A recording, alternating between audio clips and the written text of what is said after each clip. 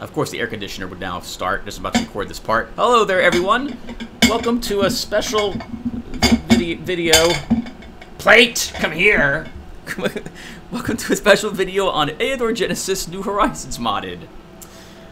Everyone, it has been a month since I last recorded Eador Genesis New Horizons, and I had spent some time during my not recording looking at the files for Eador Genesis, attempting to figure out how to tweak the AI to prevent it from hyperleveling.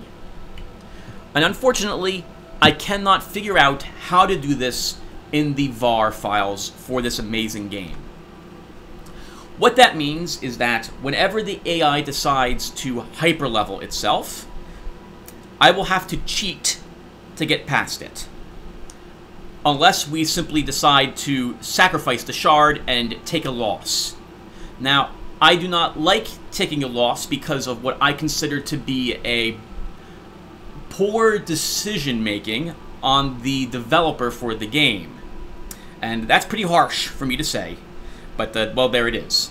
I do not like the AI hyperleveling, and from everything I can tell, it's actually like the decision people made when it came to designing the AI.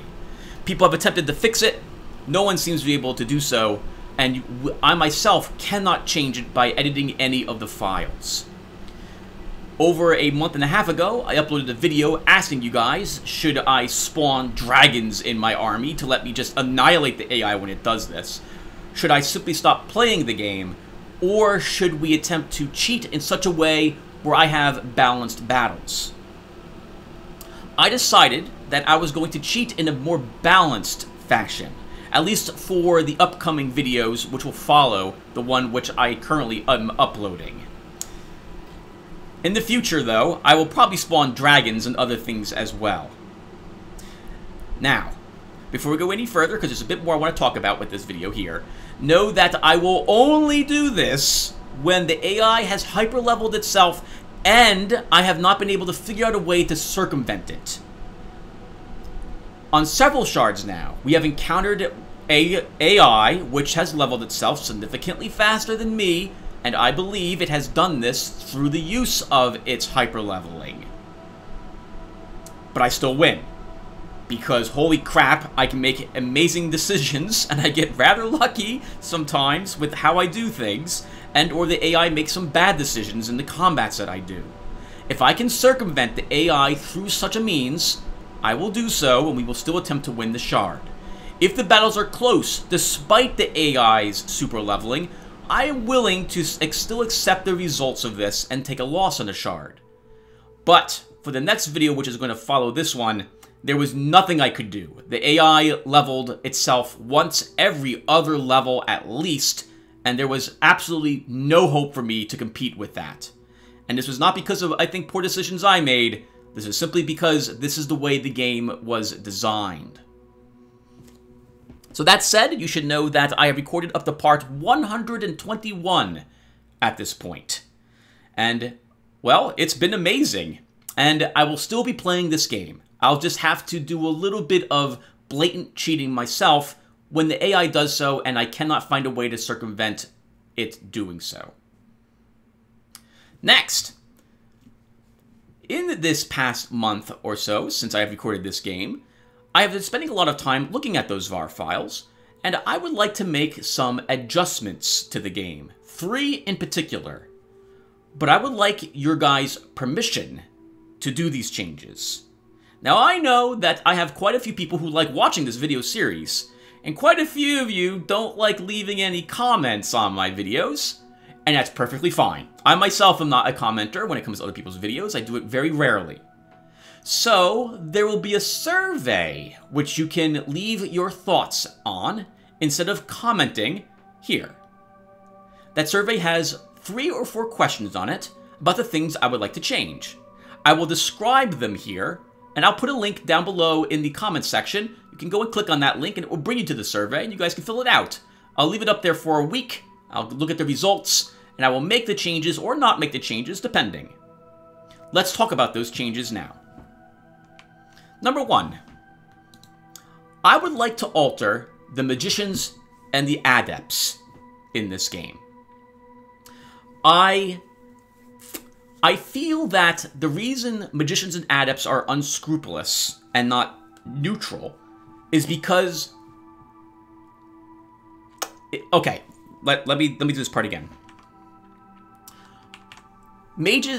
Magicians and adepts are spellcasters you can either find, in the case of adepts, by finding their scroll, or magicians by building the Mage Tower, a tier 3 unit structure. They are magical ranged units, and their description reads as if they're neutral, but they are considered to be unscrupulous. If I was to take them in my armies, they would greatly drop in their own karma level, and they would impact the levels of my army significantly. I do not feel like they should be considered unscrupulous. They're not evil, they just practice magic. And I think the reason why they are unscrupulous is because of the witch hunter armies. Because they hunt mages, they do extra damage with their smite evils to mages, and I think that might affect them a little bit. I would like to change them. I would like to give them the same passive ability that the Ratmen have. Ratmen have a passive which allows them to not affect and also be not affected by different karma levels in your armies. I believe I have figured out a way in which to give this passive to the magicians and the adepts, and I would like your permission to do so. Number 2, I would like to lower the cost of all of the Shard Invasion bonuses that I have. I feel that the vast majority of these bonuses are way too overcosted. I think that they should probably all be lowered by half of their current totals. Unfortunately, however, this is not something as easily done as the magicians and adepts. The price, the astral energy cost of these items is not set specifically for the items. It is based on the in-shard cost of purchasing all of these units, the structures, the guards, etc., etc. What you pay in gold and gems is determining the astral energy cost. For every 1 gold, it is 2 astral energy. And then for gems, the way the cost is decided is that the first gem costs you 6 astral energy. And, the first gem costs you 4 astral energy, and the second costs you 6. The altar, thus, is 100 astral energy for its 50 gold, and then 24 for its 5 gems. The only way in which I can lower the astral energy cost of these items is to actually lower the in-game shard cost of the building, item, unit, or guard contract. What this means is that if I have your guys' permission to lower it by half, I would lower the cost of these by half, basically, and then when I logged into the shard, I would then restore the item to its normal cost. In this way, we would not permanently reduce by half the cost of all of these items. I obviously would not reduce the costs of the maintenance for any units that I hired, but I would like your guys' permission to lower these costs. There will be a choice in this case as to how much these would be lowered by. I personally feel that they should be lowered by half. However, I am willing to lower their cost by 1/3 and still consider bringing them along. Of course, you guys can also say, no, Tim, I don't want you lowering the costs whatsoever. That is also fine with me. But then you should also anticipate me almost never purchasing any of these items, with the exception maybe of the Dwarven Shield on occasion. At least not this early on in the game. Maybe around turn 30 or 40, I begin bringing some of the more expensive ones with us, depending upon our astral energy reserve. Another change I would like to do is to adjust the Dark Elf Night shadows. the Tier 1 girls with the crossbows. You have heard me complain about them endlessly, and I have figured out how to tweak them. There will be several choices for how I would like to change them, but I am leaning heavily towards lowering their range by 1 and lowering their range defense by 1 as well. But there will be several choices as to how we adjust them, and of course there'll be an option to say, nope, don't change them at all, Tim, leave them alone. And I am fine with that. I'm absolutely fine with that. Finally, I would like to do something for the commander, for the ability he starts with, the +1 morale and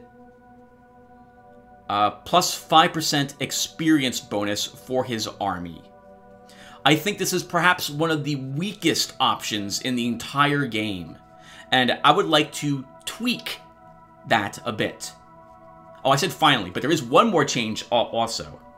I would like to, if it's possible, change the scout as well. I would like to change his looting ability. Currently, it's 20%, 10%, 20%, then I think it's 20% and then 30% for his upgrades for that. I would like to change it to 20, 20, 30, 30, and then 40% bonus for his looting, as opposed to a much weakened, a weaker one. I say much weaker, but it's only going to make him change by about 20 or 30% total. I'll fiddle with the numbers, and they'll be up there on the survey. Anyway, I'm done babbling. I hope you guys understood what I would like to change, and of course, the survey will be there as well. It will show you what the current values are, and it will ask if I can change it to new values.